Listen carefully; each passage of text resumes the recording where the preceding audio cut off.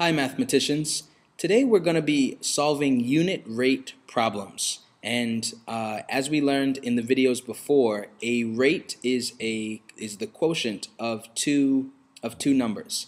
Of two quantities. So we have two numbers are being divided, and their units are being divided as well. For more information on what a unit rate is, please watch the video on unit rate. But today we're going to be solving unit rate problems. And the whole idea with unit rate is that when you hear the word unit, you always want to get down to 1. So you always want to get the units down to 1. One of the tools that you can use in order to solve rate problems is a double number line. And a double number line is going to be really helpful because we have two different units that are occurring. So let's read this word problem. Let's underline all of the quantities. A quantity is a number with units. So if it says if James earned $72, so $72 is a quantity, the number being 72, the unit being dollars, in 8 hours. That's a quantity, 8 being the number, units being hours. How much money? Well, money is going to be measured in dollars, but we don't know how much. So we're going to put a question mark for that. And would he earn in 3 hours? In 3 hours. At that rate. At what rate? At this rate of $72 in 8 hours. Okay? So again, the tool that we can use is called a double number line diagram. So a double number line is literally going to have a double number line. So that it'll have one number line here and another number line here. And the reason why we have two number lines is because this number line is going to count one unit and the other number line is going to count the other unit. In this case, our two units are dollars and hours. So on the top, this top number line will count dollars, and this bottom number line is going to count hours. Okay, and if this is a number line, this start of the number line was going to be $0 to 0 hours. Now this right here is actually the comparison that is taking place. Now we're going to read the problem and we're going to place the numbers where the units belong. So it says if James earned $72, 72 is modifying dollars. So therefore 72 is going to go over here. And in 8 hours, $72 in 8 hours. So 8 hours is going to go right here. We're going to place the 8 hours right here. Now this has to match. This is a rate, so it has to match. $72 for every 8 hours. And then we're going to keep on reading. How much money? How much money? I don't know how many dollars, so I'm going to put a question mark right there. How much money would he earn in 3 hours?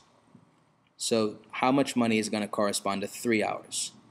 So now I'm going to look at my numbers, and the numbers that are located on dollars is incomplete. The numbers that are associated with hours is complete. If I look at 8 and 3, which of these actually comes first on the number line? 3 would come first. So I'm going to place this comparison right here first. So how many dollars give me 3 hours? And then I'm going to place 8. And then I'm going to place $72 to 8 hours over here. $72 to 8 hours. Now, looking at this problem, if this were a number line, all these numbers would make sense. 0, 3, 8 in the right order, 0, something, 72. So whatever this number is, just by looking at it, I know the answer has to be less than 72. Okay? All right. So to solve this problem, you actually go to the unit that has all of the information complete. Look at dollars. Are all of the numbers complete with dollars? No. But all of the numbers with hours is complete. So I'm going to go by my known rate. And in order to figure out how many dollars I have in 3 hours, I would first need to figure out how many dollars I have in 1 hour. So I want to get the hours down to 1 hour. So I'm going to place another line here, and I'm going to try to get 8 hours down to 1 hour. What do I have to do to get 8 hours down to 1 hour? Well, I have to divide by 8. And once I figure out what that is, then I have to, now I know what 1 hour is, I want to figure out what 3 hours gives me, and that will tell me how many dollars I need to earn, or James can earn. So to get from 1 hour to 3 hours, I'm going to multiply by 3. So essentially, I'm going to do the same thing to these numbers up here as well. So the first statement that I'm going to write, so basically to solve this, what I would do is, because I've divided 8 by 8 to get 1, and then multiplied 1 by 3 to get 3, I'm going to do the same thing to the numbers up here. So I'm going to divide 72 by 8, and then whatever that is, I'm going to multiply by 3, and that should give me how many dollars I have. So we can write statements over here, and I will have 8 hours gives us $72. 8 hours gives us $72.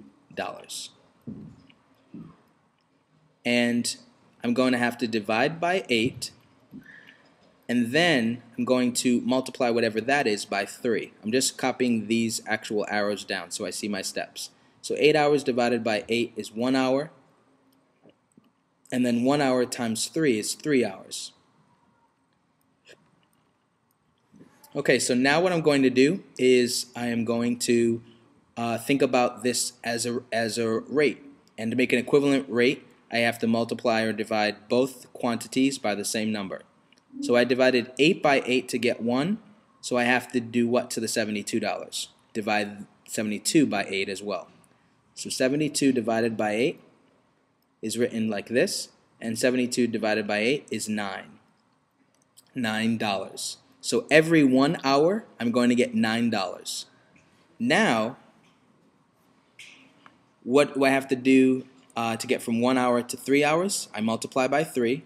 So I'm going to have to multiply the $9 by 3 as well. So 9 times 3 is going to give me 27. And that's going to give me $27. So if I put a 27 right here, this should answer my question. How much money would he earn in 3 hours at that rate? Well, let's just check to see if things make sense. 8 divided by 8 is 1. 72 divided by 8 is 9. And then 1 times 3 is 3. And then 9 times 3 is 27. And I can figure out what a missing number is in a rate problem if I use a double number line diagram. So the first step is to, once you're given a rate, get down to the unit rate, so get down to what one of them is, in this case 1 hour, and then once you find what 1 is, then you can multiply it by 3. And this is the case for any problem. So if this were a 5, then we would have divided by 8 and then multiplied by 5, and then we would have done the same thing, divided 72 by 8 and then multiplied by 5. But this is a 3, so I multiply by 3. The answer to this question is James would earn $27 in 3 hours. James would earn $27 in 3 hours, and that answers my question. And we underline the quantity. So whenever you have a rate problem, you are going to use a double number line diagram in order to figure out what the answer is, and that's a quick way to draw it out.